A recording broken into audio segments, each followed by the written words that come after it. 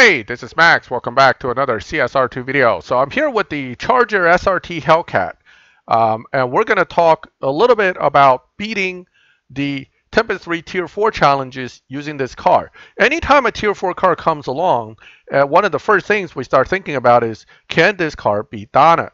And in this case, with this car, the answer is not only yes, but that it can do it without all stage 6s. In fact, you only need 2 stage 6s, one of which is body and the other nitrous. Now, so body and nitrous turns out to be the two biggest stage 6s for this car.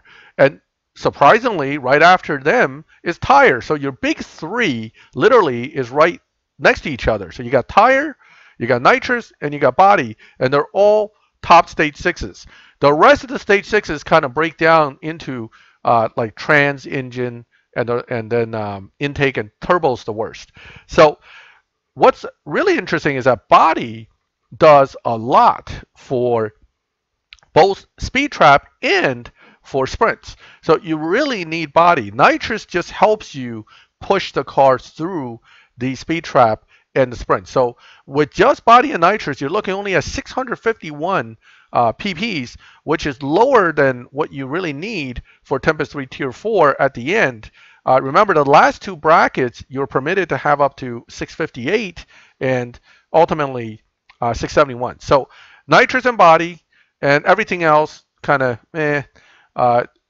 interestingly, what I just circled, engine, turbo, and intake, doesn't seem to do as much for the speed traps as you would think, which is somewhat surprising to me.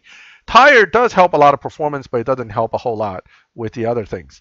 When it comes to the rest, it's really coming down to having, the additional stage 6s such as trans, engine, turbo. They're all going to help you get a little bit further, but they're not going to be needed to beat Donna and Tempest 3 Tier 4. Now, Dodge Fusions, get them from stripping Dodge Vipers if you need extras. Okay, let's take a look at the tune here for sprint first, because I already have it set up that way. So the sprint, at this setup, it's telling you 1.505, but you have to leave it at 4.55. If you go 4.56, the dyno drops to 1.680.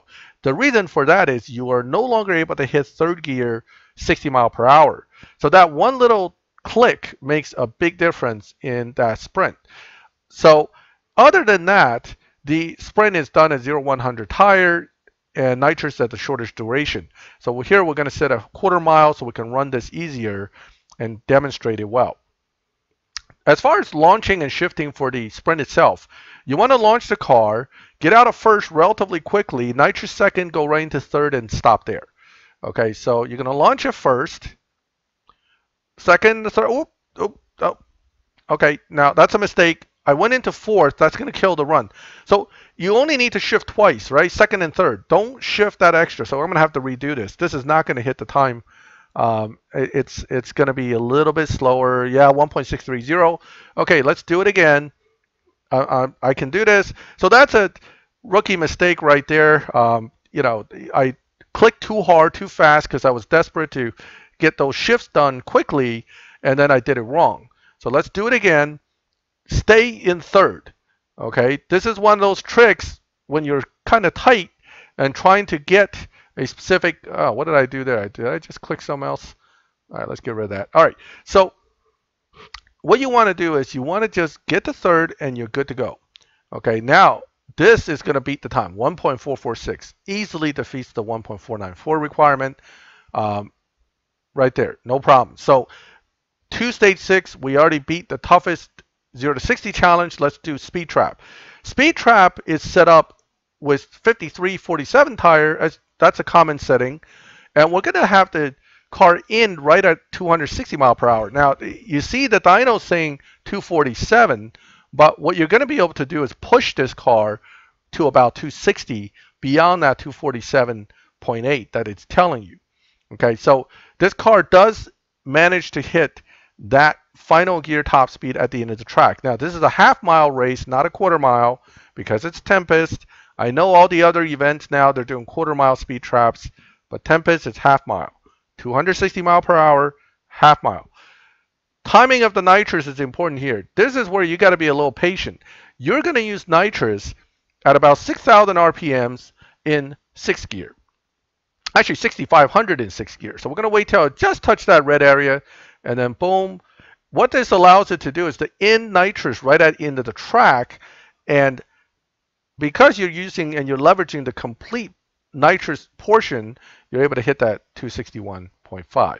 So right there, you now have beaten both the speed 0 to 60 sprint and the 260 mile per hour speed trap. Now I'm going to show you that it can crush Donna's time too, because, right, that's a question. 11.5. She runs a 12.4. You will have no problem destroying her in the final race to take her car. So there it is, 2-stage 6 Dodge Charger Hellcat set up for beating Tempest 3 Tier 4. Now, I'm not showing you every breakdown of the bracket with this video. If you need that, if you're struggling to find the lower bracket settings, feel free to reach out to me in the comments and I'll see what I can do. I can always put up another video. If you have any suggestions, comments, feel free to make them in the comment section. If you like the video, please leave a like. And if you like this kind of videos and you would like to get notifications when I put them up, subscribe to the channel so you can get the notifications. And as always, thank you for watching my videos. I'll catch you next time.